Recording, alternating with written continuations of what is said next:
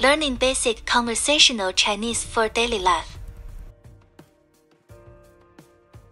Unit 3, Transportation and Directions.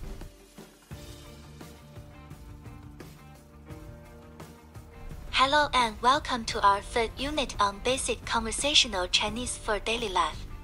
In this unit, we will learn some basic Chinese vocabulary and phrases for transportation and directions. Let's start with some common transportation phrases. 我想到 means I want to go to. Let's practice saying it together. 我想到 To ask for directions, you can say 请问怎么走? 请问怎么走? Which means excuse me, how do I get there? Let's practice saying it together. 请问怎么走? Moving on to using public transportation, 站站 means station, 安车站 车站 means bus train station.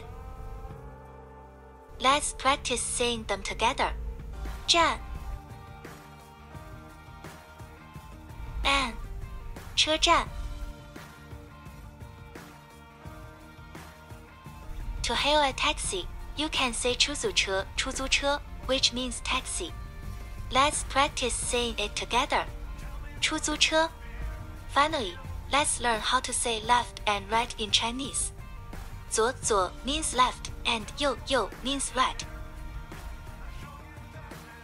Let's practice saying them together. 左 and 右. That concludes our third unit on transportation and directions. Remember to practice these phrases regularly so that you can confidently navigate your way around in Chinese. See you in next chapter.